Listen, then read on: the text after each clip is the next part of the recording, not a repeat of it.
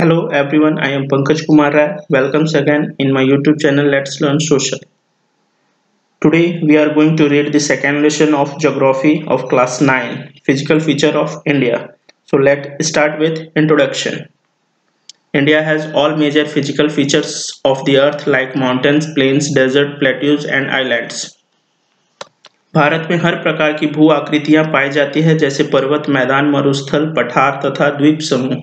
The land of India displays great physical variation. Geologically, the peninsular plateau constitutes one of the ancient land masses on the Earth's surface. Bharat की भूमि बहुत अधिक भौतिक विभिन्नताओं को दर्शाती है. भूगर्भीय तौर पर प्रायद्वीपीय पठार पृथ्वी की सतह का प्राचीनतम भाग है. Next topic is major physiographic divisions. The physical feature of India can be grouped under the following physiographic division: the Himalayan mountain, the northern plain, the peninsular plateau, the Indian desert, the coastal plain, and the islands. Start with the Himalayan mountains. The Himalayas, geologically young and structurally fold mountain, stretch over the northern borders of India. Bharat की उत्तरी सीमा पर विस्तृत हिमालय भूगर्भीय रूप से युवा एवं बनावट के दृष्टिकोण से वलित पर्वत श्रृंखला है. The Himalayas are 2400 km long. Their width varies from 400 km in Kashmir to 150 km in Arunachal Pradesh. Himalaya 2400 kilometre लंबा है. उसकी चौड़ाई जहां कश्मीर में 400 किलोमीटर से लेकर अरुणाचल प्रदेश में 150 किलोमीटर तक है. The Himalayas consist of 3 parallel ranges in longitudinal extent. पूरे देशांतरीय विस्तार के साथ हिमालय को 3 भागों में बांट सकते हैं. First one, Great और Inner Himalayas. It is also called Himadri. It is the highest mountain range with average height 6000 meter. महान या आंतरिक हिमालय, इसे हिमाद्री भी कहा जाता है. यह उच्चतम पर्वत श्रृंखला है जिसकी औसत ऊंचाई 6000 मीटर है. लेसर हिमालयाज और Himachal. It lying to the south of Himadri. Its altitude varies between 3700 to 4500 meter and the average width is 50 kilometer. निम्न हिमालय या हिमाचल, यह हिमाद्री के दक्षिण में स्थित है. इसकी ऊंचाई 3700 से 4500 मीटर के बीच है और औसत चौड़ाई 50 किलोमीटर है. It includes ranges like Pir Panjal, Dhauladhar and Mahabharat. It consists of famous valley of Kashmir, the Kangra and Kullu valley in Himachal Pradesh. इसमें पीर पंजाल, धौलाधर, महाभारत जैसी श्रेणियां शामिल हैं. इसमें कश्मीर की प्रसिद्ध घाटी तथा हिमाचल के कांगड़ा एवं कुल्लू की घाटियां शामिल हैं. Outer Himalayas और Shivalik. It extends over a width of 10 to 50 kilometer and has an altitude varying between 900 to 1100 metre. बाहरी हिमालय या शिवालिक, इसकी चौड़ाई 10 से 50 किलोमीटर तथा ऊंचाई 900 से 1100 मीटर के बीच है. The longitudinal valley lying between lesser Himalayas and Shivalik are known as dunes. Dehradun, Kotli Dun, Patli Dun are some of well-known dunes. निम्न हिमाचल या शिवालिक के बीच में स्थित लंबवत घाटी को दून के नाम से जाना जाता है. कुछ प्रसिद्ध दून हैं देहरादून, कोटली दून एवं पाटली Doon. The part of Himalayas lying between Indus and Satluj has been traditionally known as Punjab Himalaya, but it is also known generally as Kashmir and Himachal Himalaya from west to east respectively. Sutlej एवं सिंधु के बीच स्थित हिमालय के भाग को पंजाब हिमालय के नाम से जाना जाता है, लेकिन पश्चिम से पूर्व तक क्रमशः इसे कश्मीर तथा हिमाचल हिमालय के नाम से जाना जाता है. The part of Himalayas lying between Satluj and Kali river is known as Kumaon Himalaya. Sutlej तथा काली नदियों के बीच स्थित हिमालय के भाग को कुमाऊं हिमालय के नाम से जाना जाता है. The part of Himalayas lying between Kali and Tista rivers is known as Nepal Himalaya. काली तथा तिस्ता नदियों के बीच स्थित हिमालय के भाग को नेपाल हिमालय के नाम से जाना जाता है. The part of Himalayas lying between Tista and Dihang rivers is known as Assam Himalayas. Teesta तथा दिहांग नदियों के बीच स्थित हिमालय के भाग को असम हिमालय के नाम से जाना जाता है. Beyond the Dihang Gorge, the Himalayas bend sharply to the south and spread along the eastern boundary of India. They are known as the Purvanchal or the Eastern Hill and Mountains.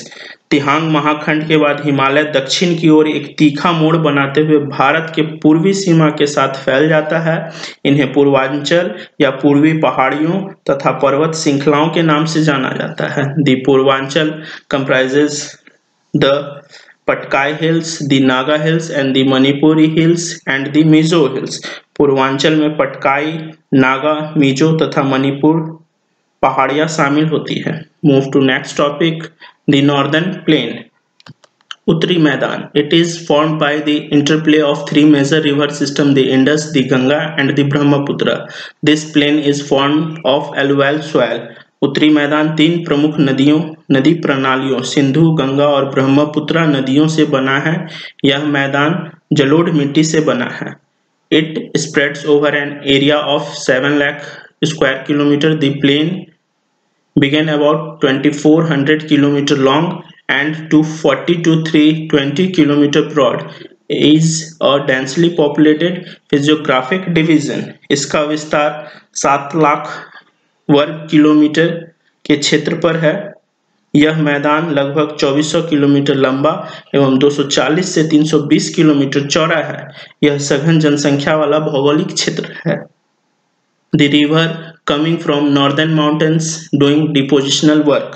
उत्तरी पहाड़ों से आने वाली नदियां जो निक्षेपण का काम करती हैं। The northern plain is divided into 3 sections: the Punjab plain, the Ganga plain, and the Brahmaputra plain. First one, Punjab plain. The western part of northern plain is referred to as Punjab plain. It is formed by the Indus and its tributaries like Jhelum, Chenab, Ravi, Beas and Satluj. A major portion of this plain is in Pakistan. उत्तरी मैदान के पश्चिम भाग को पंजाब का मैदान कहा जाता है। यह सिंधु और इसकी सहायक नदियों जैसे झेलम, चिनाब, रावी, व्यास तथा सतलज से निर्मित है। इस मैदान का बड़ा हिस्सा पाकिस्तान में है। Next one is Ganga plane.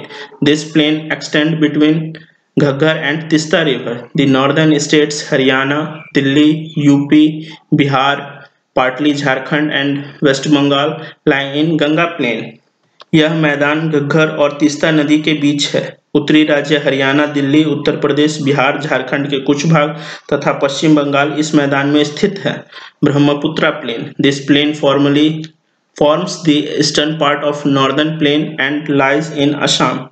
यह मैदान उत्तरी मैदान के पूर्वी भाग का निर्माण करता है और असम में स्थित है। According to the variation in relief feature, the northern plain can be divided into Bhambar, Tarai, Bhangar and Khadar. Bhambar, the river, after descending from the mountains, deposit pebbles in a narrow belt of about 8 to 16 km in which lying parallel to the slope of Shivalik, it is known as Bhavar. All the streams disappear in this Bhavar belt. नदियां पर्वतों से नीचे उतरते समय शिवालिक की ढाल पर 8 से 16 किलोमीटर की चौड़ी पट्टी में कंकड़ जमा करती हैं। इसे भावर के नाम से जाना जाता है। सभी सरिताएं इस भावर पट्टी में विलुप्त हो जाती हैं। Next one is Terai. The Terai reason lies towards the भावर belt. This reason the stream reappear and make a wait, swampy and marshy reason. This was a thickly forested reason full of wild life. भामर पट्टी के दक्षिण में सरिताएं एवं नदियां पुनः निकल आती हैं एवं नम तथा दलदली क्षेत्र का निर्माण करती है। यह वन्य प्राणियों से भरा घने जंगलों का क्षेत्र था। भांगर, it is the largest part of northern plain and is composed of the oldest alluvial soil. The soil of this region is locally known as Kankar and is composed by calcareous deposit. यह उत्तरी मैदान का सबसे बड़ा हिस्सा है और यहाँ सबसे पुरानी जलोढ़ मिट्टी से बना है। इस क्षेत्र में मिट्टी को स्थानीय रूप से कंकर के नाम से जाना जाता है। यह चूनेदार निक्षेप से बना है। Khadar, the newer, younger deposit of floodplain are called Khadar. They are renewed almost every year and so are fertile, thus ideal for intensive agriculture. बाढ़ वाले मैदानों के नए तथा युवा निक्षेपों को खादर कहा जाता है। इसका लगभग प्रत्येक वर्ष पुनर्निर्माण होता है, इसलिए ये उपजाऊ होते हैं तथा गहन खेती के लिए आदर्श होते हैं। I hope all you liked this. Thank you very much.